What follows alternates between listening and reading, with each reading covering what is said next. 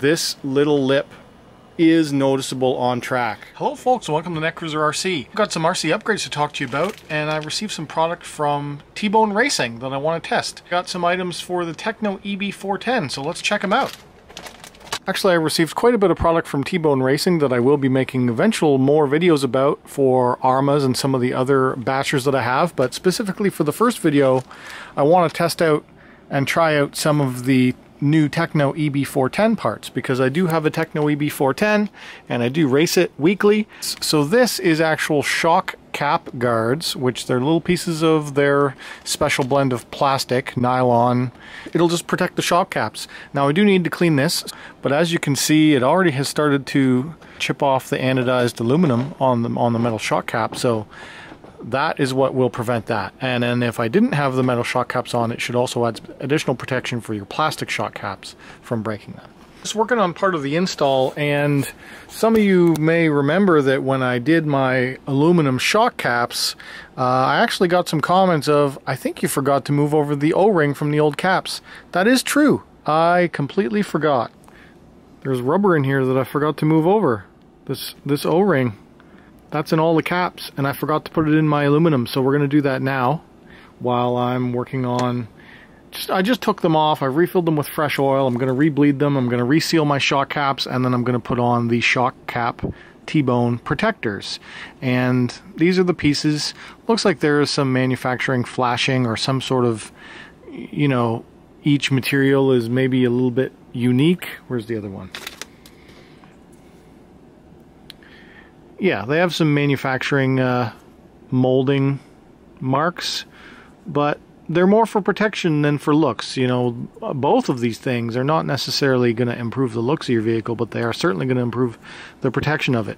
And what these are doing is these are going to stop from damaging the shock caps. Like you see this one, one's only had a couple of races on it, and already the anodization has been scraped off the top. Gonna get those on here in a second. I'm just rebuilding my shocks, and then we'll get these new T-Bone Racing parts installed on the buggy. I also just wanted to show that when you do fill up your shocks and bleed them properly, as soon as I let out this screw, even though the shaft is all the way out, it'll start to spit up. Look at that. Look at the spittle coming out. And then as soon as you give it a little bit of pressure,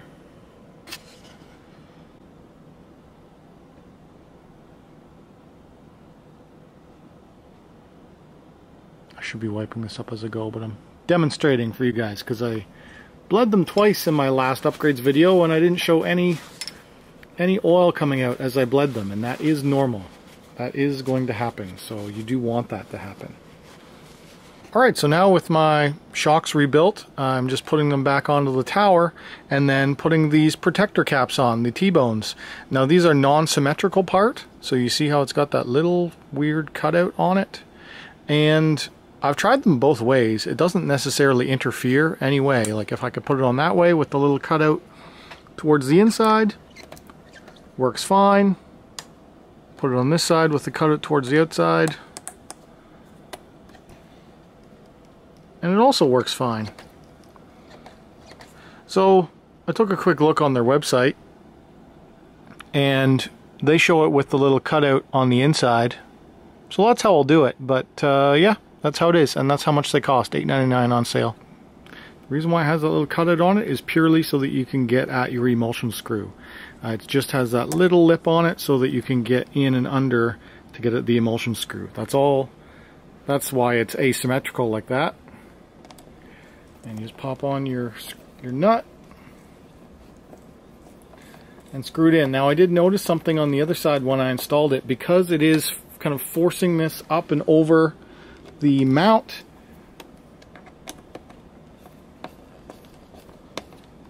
If you install it tight like that, it'll bind up your suspension. So be careful about that. It's adding that extra level of, so you got to run it a bit looser than you did before to make sure it's not going to bind, because if you have that a couple of revolutions too tight, it's not giving you the full, you know, it's getting stuck. That happens either way if you go too tight, but it's a little bit more sensitive with these caps on, so I'm going to run them like an extra quarter turn looser than I would before, And that's it. Now we've got that extra protection on there. Part number 57028. Okay, let's get on to installing the skid plate. That'll be the next thing, because I will put this on and then I'll run a race day with it, or a race evening, and we'll see how it holds up. Now, I'm currently running a film-based chassis skid, which is J Concepts, and it's just it's a very thin piece of like sticky Delrin, I would call it to be, and you know, it started to wear out. Now, the one thing I do like about this is that it's clear, so I was able to put my positioning underneath it, because the problem that you run into with the EB410 is you tend to get marshaled backwards, because people see you like this and they think that's the front and that's the rear, and this is the front on this car. So that is one thing, is that when this skid goes on, you know, if you want any kind of marking, you would have to design your own.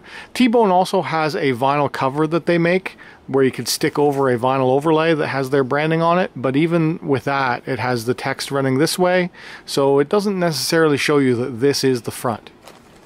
Where it has 4 screws. 2 hold it in the front and 2 hold it in the back.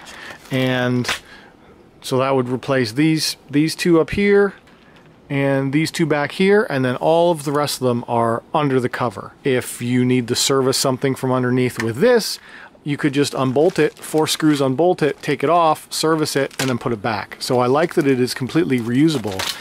It's pretty thin. I don't know how many millimeters that is. What would you guess? Yeah, it's 1.5 millimeters thick. And it weighs about 85 grams, which that is fairly hefty for a chassis protector, but you know, it's got the bend in it. It is wider in the rear than the actual chassis is. So when you install it, that's how it's gonna. Ooh, that looks kind of cool actually, except for it picks up greasy, shocky fingerprints. Anyway, you see how much wider that is than the stock piece. It basically covers out all the way to where the droop screw molds are. I pop these screws out and install the new ones that it comes with, because it does come with longer screws. And ooh, why is there 5 screws? Well, there's a center screw as well. Okay. If you ever want to remove a screw without taking off your full chassis protector, what I do is I just score it with an X-Acto knife or a hobby knife in an X pattern, and then you can get your Allen key in there and remove the screw.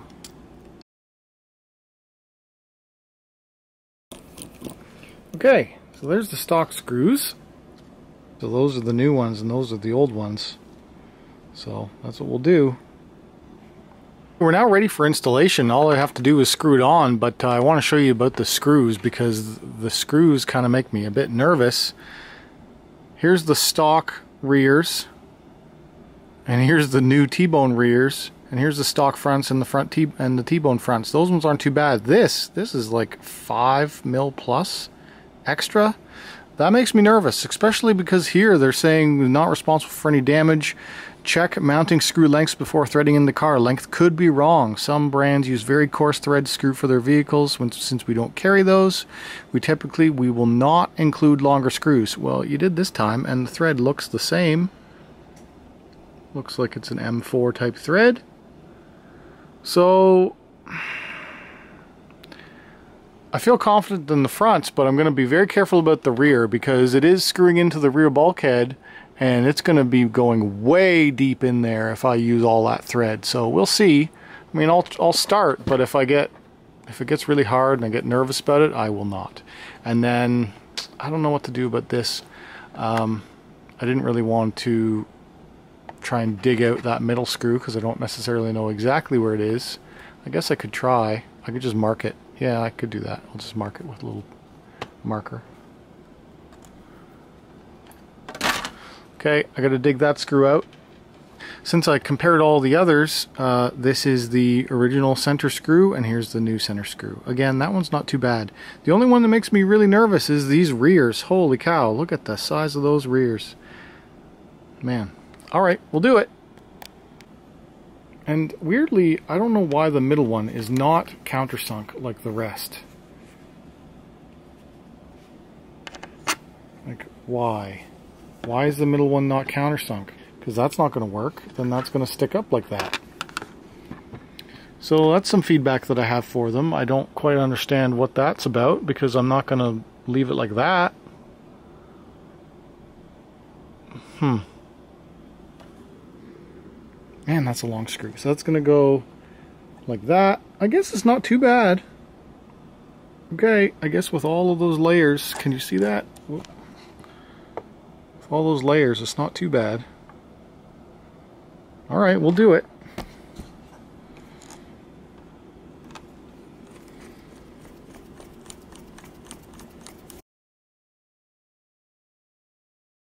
Alright, so here's where we're at with it installed.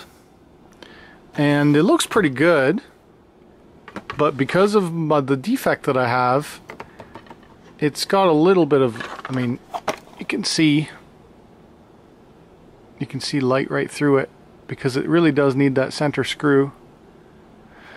So I'm thinking, I mean, I don't know if I got this as a pre-production sample or not, so reserve judgment on that. But I'm going to tell the company about this.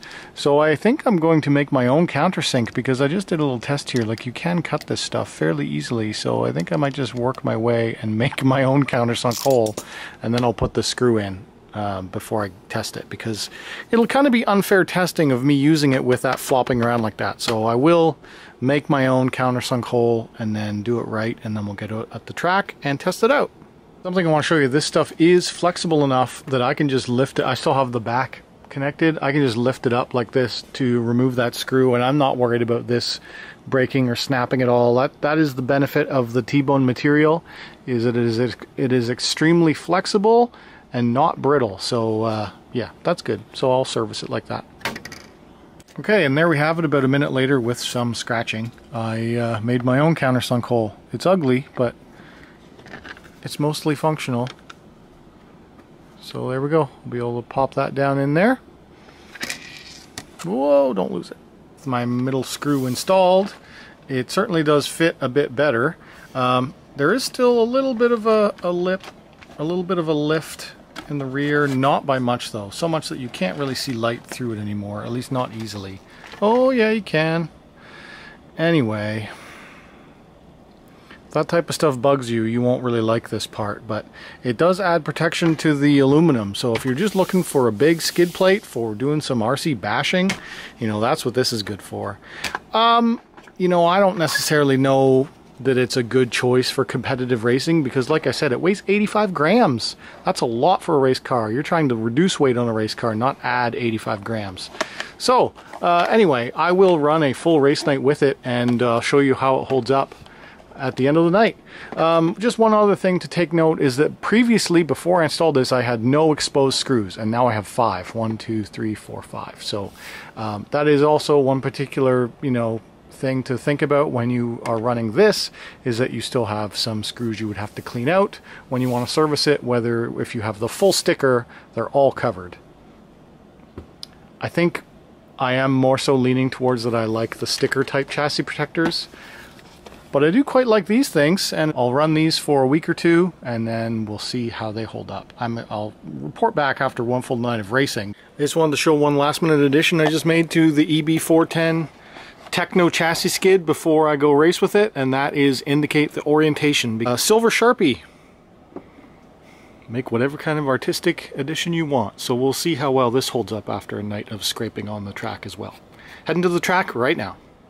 Alright, I'm back from a very successful night of racing. I actually won in short course A main, and I came extremely close to winning in 8 scale, but I had a bobble at the very last lap, and I cut a corner, and so I slowed down and I gave the other guy who was behind me the win. But that's what we're not here to talk about. We're here to talk about the Tekno EB410 and the T-bone racing parts. I'm going to start with the good stuff first, which is these shock cap protectors, as well as they slightly protect the top of the shock tower too.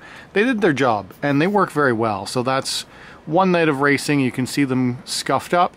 They absolutely do their job. So it's going to save your aluminum shock caps, or it's also going to save your plastic caps.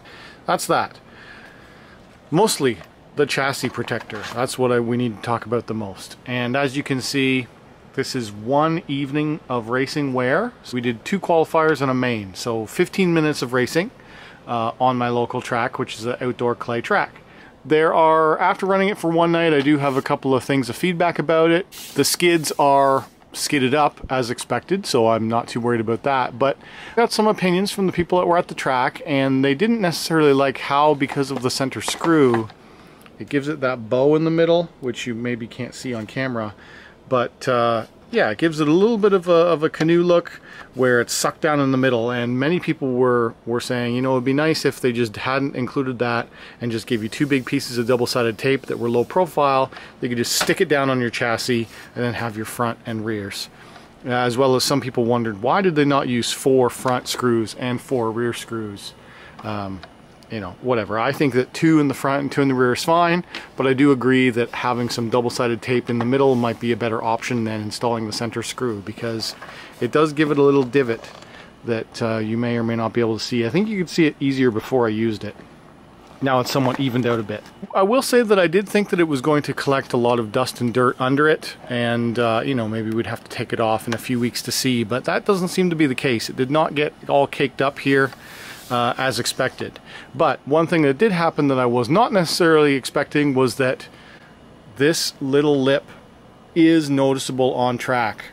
When you take a nose down jump, or if you land a little bit incorrectly, having that 1.5 millimeters to 2 millimeters that sticks down lower and is a blunt edge is noticeable. It will catch you out.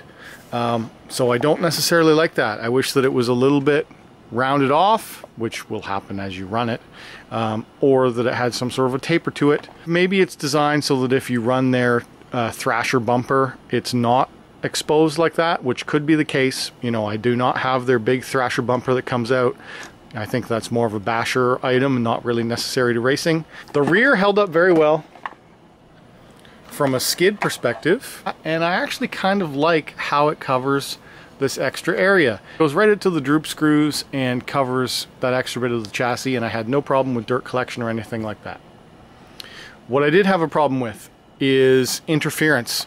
I got to the track and I went to go throw it out to go do my first qualifier, and I had everything was binding up, and it took me quite a while to figure out what it was. I had no rear, like the rear kept grabbing and binding, and I thought maybe I had blew out my center diff and I was having problems with that. To make a long story short, it turns out to be the screws that I was worried about. Remember how I said these rear screws were extra long? Yep, look at that. That's what was happening. They're too long. The screws that they provide are way too long, and they get in here and they're interfering with the rear diff. So that's terrible. I mean, I'm glad that I did not run a full race like that. That was just on the bench. I noticed it was binding, and already look at the damage that it did to that screw head. So that also means that it grinded up against a bunch of stuff on the inside of my diff, and now there's shrapnel in there. So, man, that sucks. And I gotta talk for a minute about their policy, which is that for you, the user, are supposed to check screw mount lengths before installing into the car. I disagree with this policy. What other product do you get that includes installation screws but says, oh, hold on guys, we might have sent you the wrong length or the wrong thread, and it's up to you to verify that it's the correct screw? People aren't going to do that. I mean, unless it's blatantly obvious it's not going to work, they're going to use the screws that you provide them. So some feedback to T-Bone is that if you're going to provide a kit, I would really like you to put in the extra due diligence to make sure that the screws that come with it are appropriate, because that could have caused some serious damage to my car. And as you say here, you're not responsible for it. Length could be wrong. They acknowledge that, obviously they know that there's many of their kits that they just throw in whatever screws they had that are somewhat applicable. Don't do that. How many people are going to just install it and not know, and then think that their car is broken, or they're going to break their car even further by running a screw that is way too long? So I put the stock ones back in. If you're getting a screw to install a product, you want that screw to work. You do not want to have to be responsible for going to buy screws that work, or having to get a tool and Dremel them down. Like, why? What other product do you get that does that? Nothing. Now that means that they're that 2 or 3 millimeters too shallow in the diff, and I don't really like that either. T-Bone, you make a really good product here. Your fastening hardware could use some work. And that was my experience of them when I tested them 5 or 6 years ago on my Traxxas Summit. The actual skid product is excellent, but the mounting hardware is the problem. That still seems to be true to this day. Don't rely on the screws that they give you as just that it's going to work, because they may have sent you a screw that's way too long or way too short, or they even acknowledge in here that sometimes they substitute the thread type. Really can't recommend this for a racetrack. I don't think it's appropriate. I think a normal sticker type protection is better. I do really like those shock cap protectors though. I do like that. Those are definitely going to stay on this car. I like those a lot. I just can't recommend this one, guys. But T-Bone makes lots of different products, and I'm expecting the Creighton one is going to be very good. I just don't think that this is appropriate for a racetrack. This is a basher product, definitely, not a racer's product. So just be aware of that. Alright guys, so that's going to be it for this one. If you enjoyed this video, hit that like button, or if you learned something, a like rating would be excellent. If you want to talk to me, leave a comment down below. If you want to buy something from T-Bone Racing, I will put links in the description of where you can get their products from. And as always, thanks for watching.